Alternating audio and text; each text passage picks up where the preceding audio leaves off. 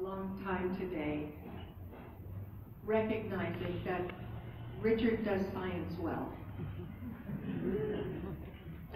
But I want to say for a minute that he does love and family even better. And Richard, you do. Over the years, we've had a tradition, habits of having coffee together in the morning.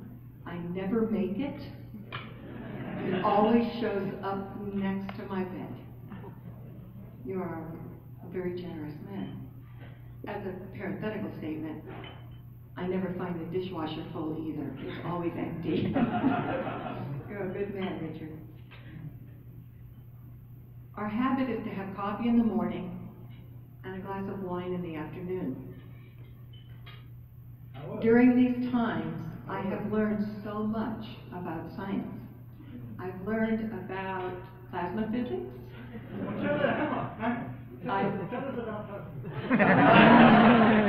You can test me later, Dad. You know you will. I've learned about the radiation belt. I've learned about the magnetosphere. I've learned how to love Danny Summers, and that is not easy. you know,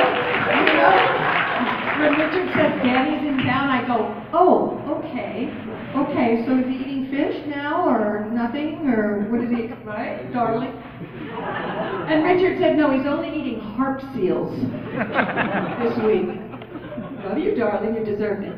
Back to you, Richard. I've learned so much about science from you, and probably many of the people in the room are like this because you're breakthrough thinkers.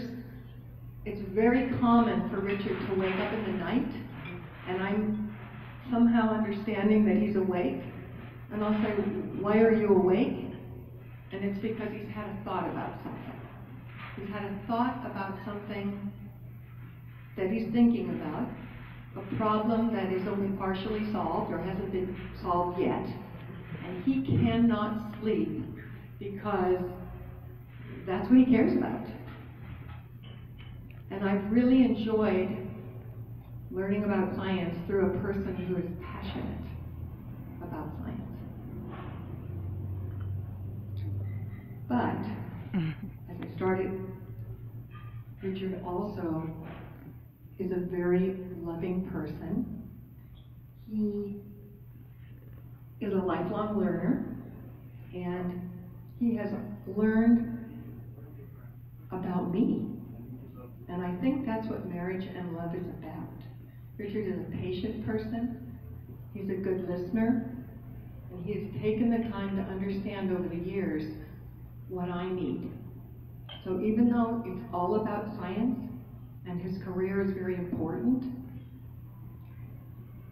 I've learned to be a parent, and I've learned how to communicate, and we've helped one another. I just want to say, I value you as a lifelong learner. I value what you've taught me, and I appreciate that you've learned from my family and from me.